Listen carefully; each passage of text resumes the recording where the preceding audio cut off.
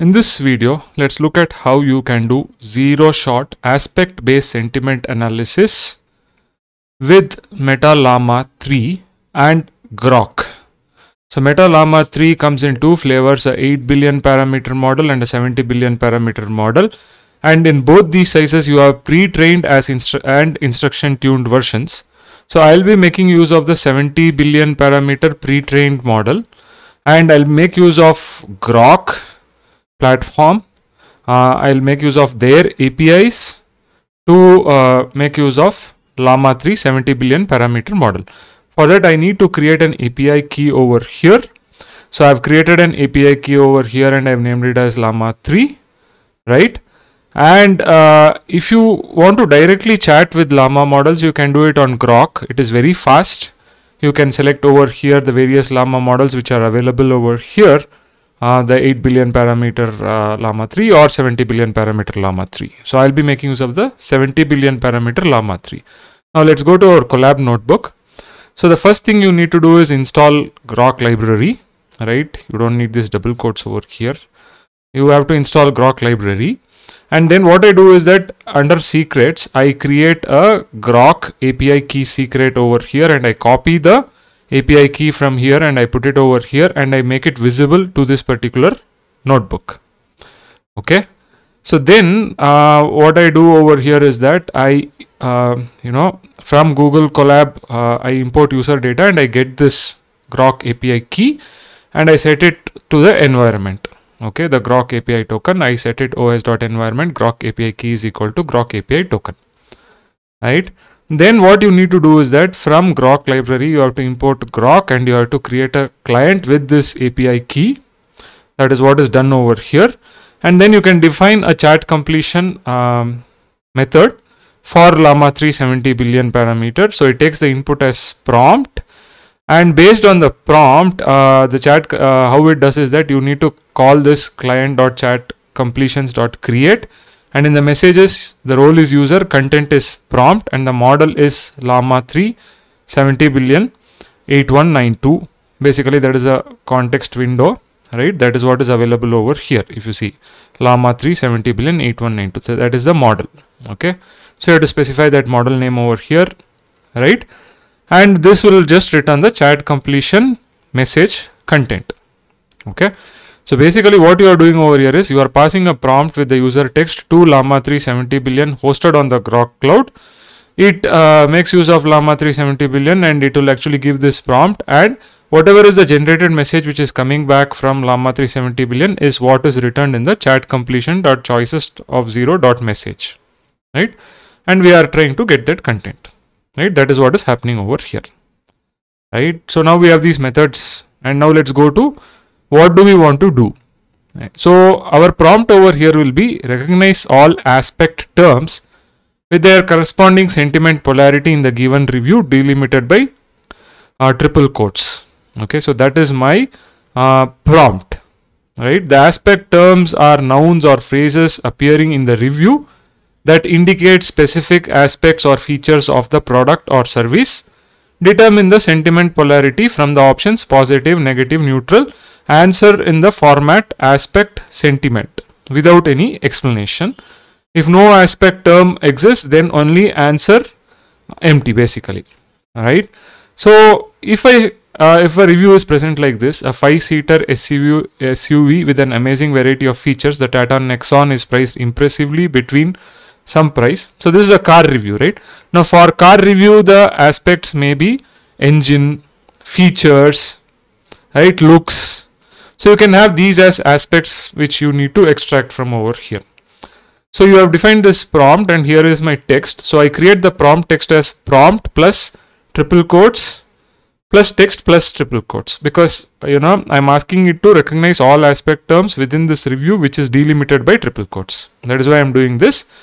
And then I'm sending this prompt text to my Groq method over here, which is Llama 3 70 billion, which has been defined over here. Right, so this is my prompt completion method. So I send this prompt text over here, and this is the output which I get over here. Okay, so it is saying that features positive, customization possibilities, it is pulled out as an aspect positive, engine choices neutral, Gearbox options neutral, look is positive, performance is positive, cabin is positive, trunk is positive, ground clearance is positive. So if you look at this review, here it talks about all these things, right? Customization possibilities with 65 version and 2 engine box, 2 gear box, okay, and plenty of room and baggage. 350 cabin is there. It can comfortably navigate rocky roads thanks to its ground clearance. So it has pulled out certain aspects like ground clearance, trunk, your cabin space basically, right? The interior cabin space, the performance and other things over here. So here you have explicitly not specified any aspects which you want to extract, but that also can be specified over here, saying that aspects are these for this product. Okay, for car you can say that aspects terms for car are looks, engine options, safety features, ground clearance. You can give different options over here. Okay, so this is quite fast. If I were to run it and show you again, it's really fast because Groq is very fast in terms of responses, right?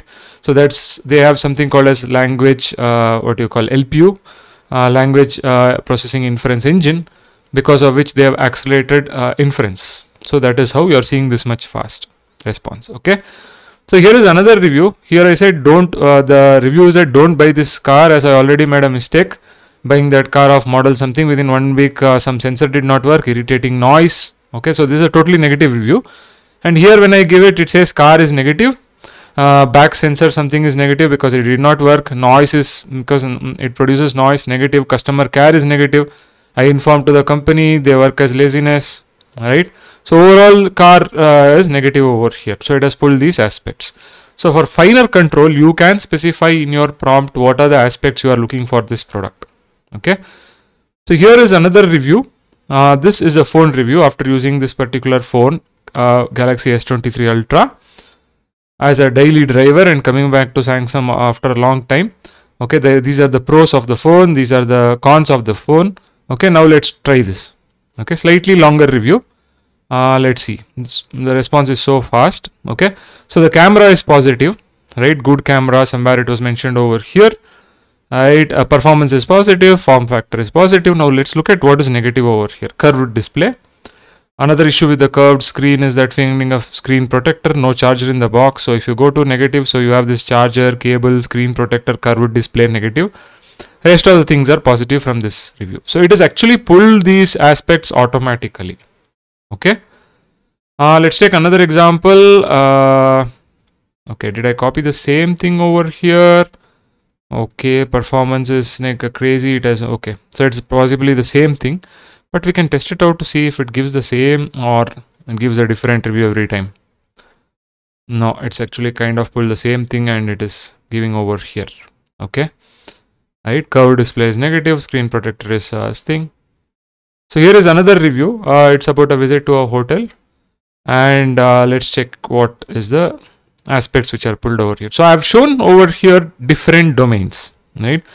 So one is an automobile review, one is a smartphone review, another one is a hotel review. So based on the domain, you can also customize your prompt with the various aspects which you want to pull.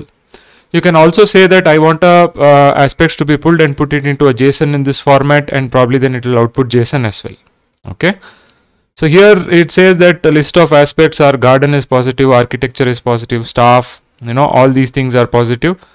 So kind of an overall positive review. So in this way you can do aspect based sentiment analysis of various reviews and other things. You can convert this unstructured data into structured data. You can aggregate on these aspects, right? And you, for a product, you can say whether overall the sentiment is positive. If you look at Amazon reviews of a product these days, they kind of show you a summary, right? Maybe I'll quickly open Amazon. Right, and let me pull. Okay, this is weird, but yeah, it is what it is. Okay, let me pull a product over here, probably an iPhone. Okay, let me take a recent one. Wow, their search is really bad, I would say. I'm searching for a phone and it is kind of giving. Okay, let me type quickly.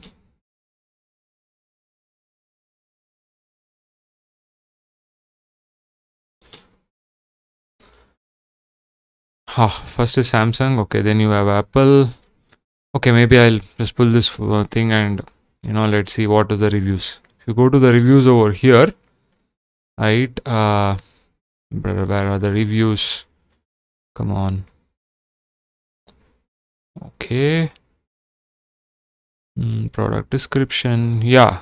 So customers say, right, charging speed of the phone, mentioning it super fast. So you can generate a summary over these aspects which have been generated, and you can aggregate over the aspects, and then you can come up with saying, out of 100 reviews, how many reviews said the quality is good, how many reviews said battery life is good, and then you can come up with this kind of a summary, right?